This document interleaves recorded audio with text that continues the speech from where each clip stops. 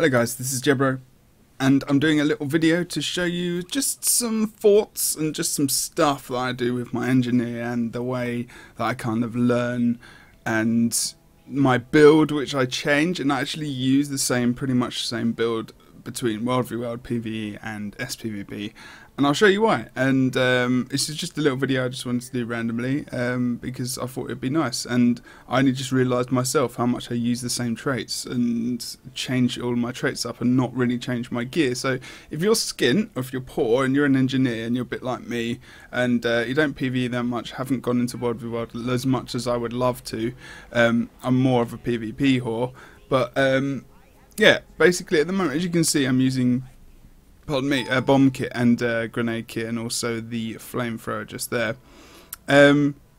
Also supply crate as my elite. So this is my kind of World v World roaming build, I guess.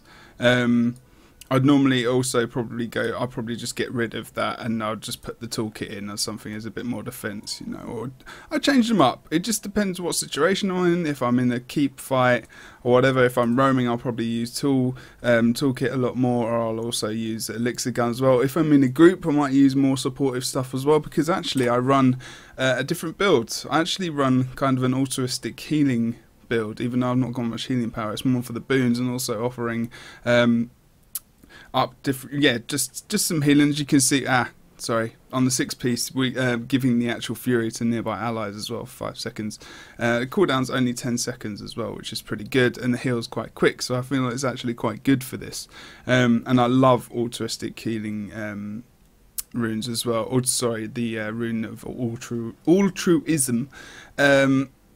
And I just like it. I've got a little bit of healing up as well. Boon duration is nice, and I feel that this really works well with the turrets as well. So when I'm in dungeons, say, or I'm in close quarters fights as well, or I know I want to be, I'll probably use a range of thumper turrets and also maybe the flame turret, just because I'm more condition damage kind of orientated, even though, you know, I've got a lot of precision there as well. So I mean, I do use different things. I mean, I've got power as well, but you know, it's all kind of even. It's not too bad. Alright, I've got a bit more power than I've got condition damage, but I mainly try and do condition damage if I possibly can, and with the crit hits get burning and whatnot as in my traits. But I guess I'm kind of trying to go for a celestial stat wise, because then you can just use, you know, you can use whatever you want pretty much, really. So I've gone for like general stats of like precision, toughness and condition damage.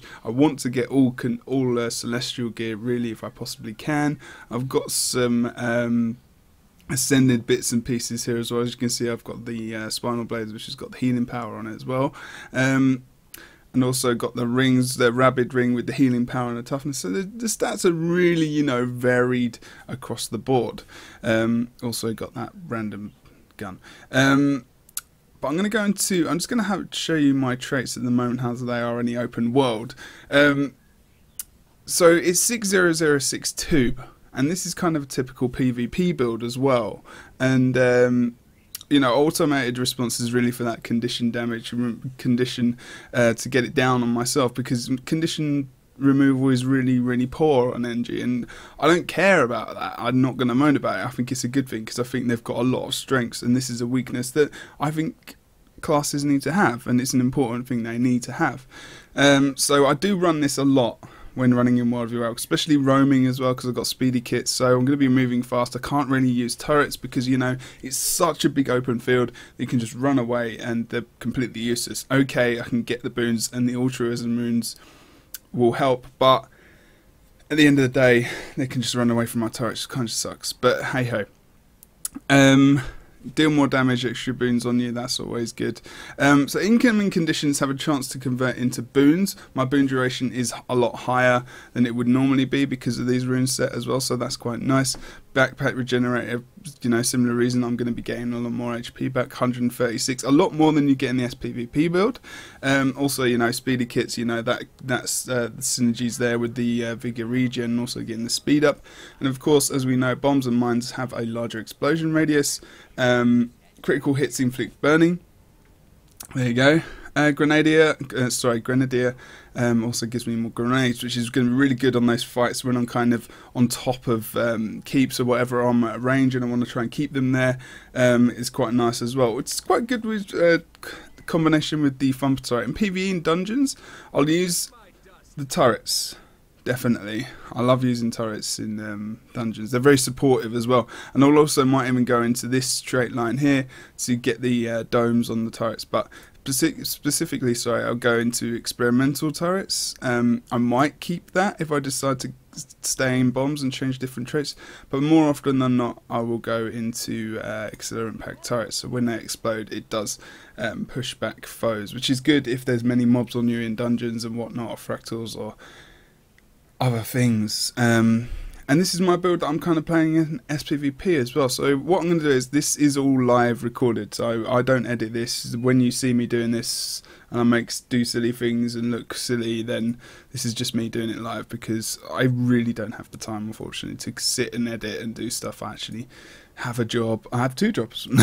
So I'm going to jump into the mists now. And the reason I put the camera up as well is so that you can see me just give a bit more of a personal feel, I guess. So you just tell me if you think it looks bad or you don't like seeing my face, which is fine. Make me sad, but hey ho, what can you do? Right, so as you can see, I do have the Ascended Shield, which I got, by the way, from SPVP reward tracks. Spoiler if you haven't seen that video. So basically, okay, what we're going to do is we're going to go through my build very quickly here. I have changed it considerably. I always change my build, and this is another build that I play, but this is the one I've kept for quite a while. So what it is a condition damage turret build, and this might be the one I put in the as a build link below. But what basically it is the shield and the pistol, of course. The pistol giving you the poison damage, which is very good, and also static shot, which is going to apply that confusion. Magnetic shield, of course, as well, is really, really good for that blast, and also static shield, also very, very useful.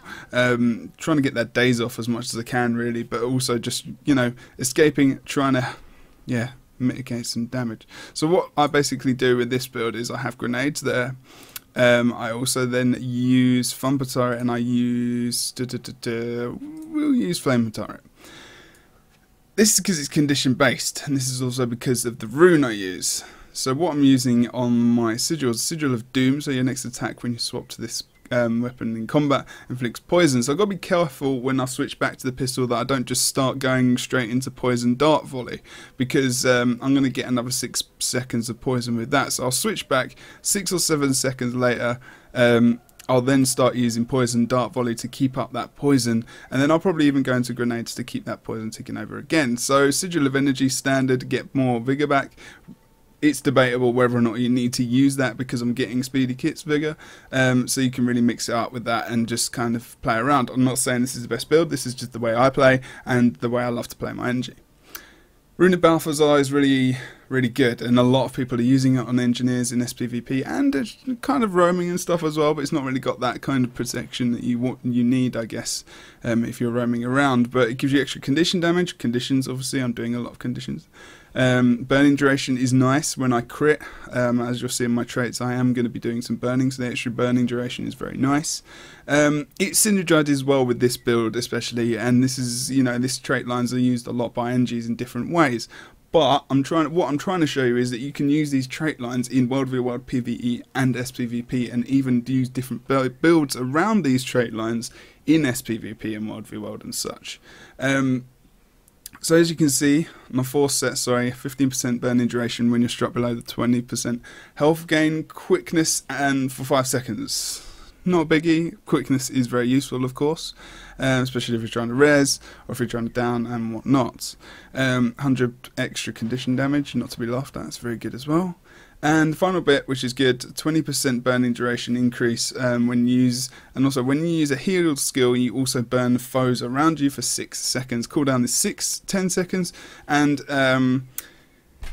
healing, you know, cooldown on that is pretty good. let's pick it up. I'll show you what the cooldown is. 15 seconds. If you blow it up, it's 20. So it's a really nice cooldown for that. We're also going to go for the Rabid Amulet. Essentially what these utilities do, I'll go through the utilities as well very quickly. Of course you've got the different grenades, shrapnel grenade, flash grenade as well, good for the blinds. I use that a lot for downing. Freeze grenade to get the chill on, also lower their increase the cooldown of people's abilities. Poison, of course, is always good to try and keep poison on your targets, which is also why I use that in combination with the pistol and also the Sigil of Doom. Then I go over to the Thumper Turret, so putting that down will give me boons when I actually switch it over. That'll be useful. I'll show you that boon again in a sec. So what happens with this build is, I'll show you, just quickly change this over because that's actually incorrect completely. But look, that's literally all I've done. Change those two traits. That's all I do in this build really. And as you can see, when I put the flame turret down, that gives me 3 stacks of might because it's fire. Fire fields obviously give you might, and then when you press it again, as it says there, overcharging your flame turret releases a smoke screen that blinds you off nearby foes. When that happens and it actually does pop off, I can show you as well, you can actually blast that to get some stealth as well. So that's a nice little, so it's like kind of having a smoke bomb on the floor as well when that activates. Thumper Turret, again, when you put that down, you do get protection, and also you do get the overcharge, which launches nearby foes. Now that does have a blast. Doesn't always work, if I'm honest. It doesn't feel like it works all the time, but that's 2 blasts it's supposed to have, or 1 big blast and then 2 knockbacks. I'm not sure exactly how that works because sometimes it doesn't seem to work, but test it out, have a go, see how you go. Of course, a couple of things that are really good with this combination as well is to have Rumble. Now, Rumble is good for stability, but the main reason I use it, of course, well, actually, it is good for stability because, especially if you're against Necros, and they come in, pardon me, and they use Signet on you, and they put all the conditions on you, and then fear you, and you are screwed. There is nothing you can do, but I've got that stability and that stun break, and it is so good because what I'll do is I'll use that stun break and then I'll use my heal and I will just get the hell out of there. I might even put Thumper Turret down if they're chasing me, and use that, and I'll escape nearly most of the time as long as I've got Rumble off cooldown. Of course, there is a lot of blasts in this build. This is one thing that's good. Throw Napalm is also very good in conjunction with Flame Turret because it actually does give you a flame field on the floor, as you can currently see there. I'm going to use a couple of blasts just to kind of show you how that's going to work. So, going to put that down. Okay, you have to practice it, and I failed there because I'm doing this live. But I did get 6 stacks of might, and I didn't put down the flame turret to get more. So if I put that down now, and also there is this combination with the supply crate, which all these turrets give you boons as well. So as you can currently see, I have many boons around me, and if you do that in PVE, and you put down supply crate, it's going to give you all of these boons for all of your teammates, which is really, really good. This is why I like it, and this is why I like it in PvE, because supply crate is just a massive boon offensive for your team, and it really, really helps in terms of regen and protection as well. So happy days with that. Just going to blow all those up. Apologies if you can hear some noise in the background. But basically, that's kind of that. I'm going to go through the traits again because I'm paranoid that I didn't go through them all properly, really. So it's standard. I mean, I've gone through, you've seen them time after time with these builds. Invigorating speed, when you gain swiftness, you gain vigor. That goes hand in hand. Speedy kits as per usual. Backpack regenerator, regenerate health every second when using a kit. So when you're in, grenade kit, keep switching around. You can be gaining 117 healing. Health, which is really, really nice. Obviously, it's going to help when you're running around the map. Accelerant packed turrets is really good, so explode when killed, and they do knockbacks. Now that's really good if people are going for the down and they're trying to cleave targets. Oh, and I've got no knockbacks, I will put turret down actually, just so that I can explode it myself, or that if they destroy it, they then even knock themselves back with the actual cleave damage they're doing. So it's kind of good when you want to get a knockback, but not intentionally, I guess.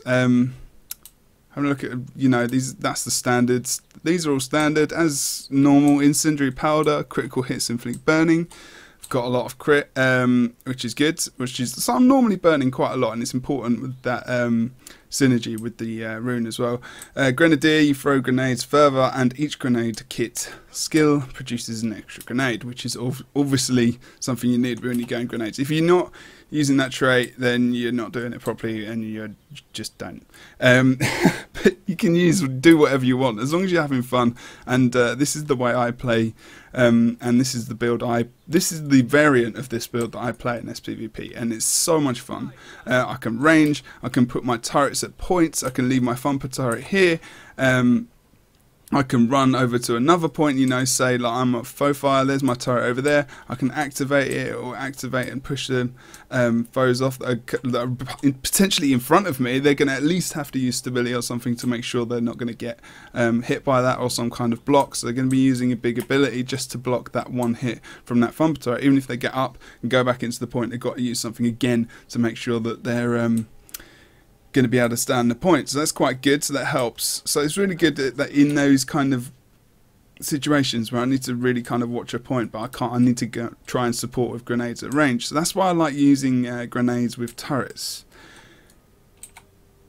In terms of switching this up again in the PvP situation, there's really a couple of things you can do. I mean, what I would probably do is I go for forceful explosives, and then I'd probably change if there's a necro, or I know there's a condition heavy team and I know the people that I'm playing against, I'll go for automated response as well, because like I said, condition removal is a bit pants for engineer, but that's fine. I'm not moaning about that.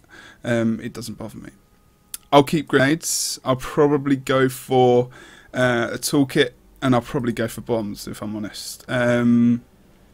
People are loving Elixir Gun. I'm still not convinced about Elixir Gun being so good, because at the end of the day I want to be doing damage. If I've got Elixir Gun and whatnot, I'm putting healing down, I'm surviving, but it feels like as an engineer, like the main reason they're kind of out of the meta at the moment is people are focusing too much on the survival and less on the damage. And I've been seeing a couple of guys that people have got the balls to really try damage builds and stuff, and engineers are a lot more effective in that way, because they, you know, they're gonna die anyway. They're easily killed if you can get a lot of conditions on them. But if you can kill, if you're an engineer and you're 1v1 versus a necro, if you can power them down, or you can condition them down, then you're going to win the fight. So you need to try and get that extra damage. So having things like, you know, fire fields that you can blast to get extra might is always a really, really good thing. And also bombs to get people off the point as well. Poison, smoke grenades as well for extra stealth. You know, there's you know, I've got things in this build that I can use, which, you know, kind of thumper turret and other stuff might give me. You know, that's going to give me stealth. There's my stealth right there. I can extend it if I really want to. I've got the combo fields. I love combo fields with Engie. I think it's a really, really powerful and strong thing that people need to be using a lot more with engineers especially. So guys, that's basically it. I just want to say that this is the build I use for everything.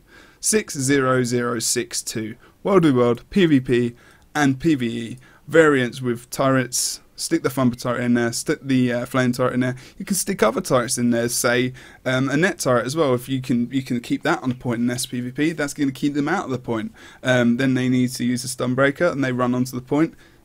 Then thumper turret, you can use that and you can run back in range still when they're netted. Get your grenades down on the floor and you're good. It's fun to play. Not necessarily the best build, but turret builds are coming up, guys, and yeah, just start playing with them, because I really think they're going to start getting into the meta. I hope, anyway. But basically, guys, that's it. Thank you very much. Leave a comment below.